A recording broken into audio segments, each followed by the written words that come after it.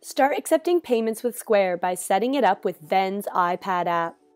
To get started, sign up for a Square account by visiting their website. Once logged in, go to Account and Settings, Locations, and create a location in Square for each of your outlets in Vend.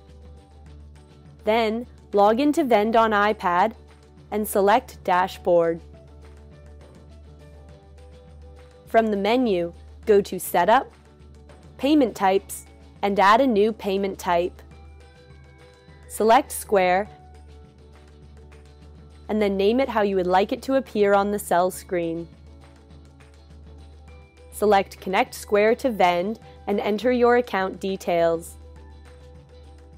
On the Permissions page, select Allow for the integration to work. To sync and track payments, link the locations you set up in Square to the registers in your Vend account. Once all your registers using Square have been linked, save the payment type.